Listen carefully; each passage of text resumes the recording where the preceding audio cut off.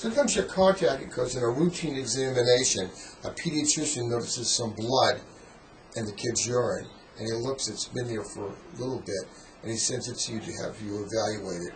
Why is that? Well, blood can be a sign of many different diagnoses. Blood can be a family benign issue, which just runs in the family. It can be a sign of kidney stones. It can be a sign of infection.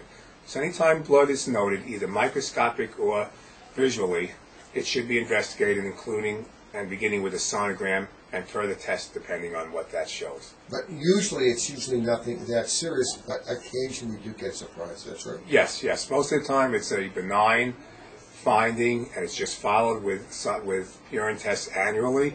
But we do need to rule out anything more serious, even though it is uncommon. But if you can see red urine, how should we approach that problem? If you do see red urine, the doctor should be contacted immediately, and either a nephrologist or a urologist do an evaluation to check for the causes. Thank you very much. Thank you.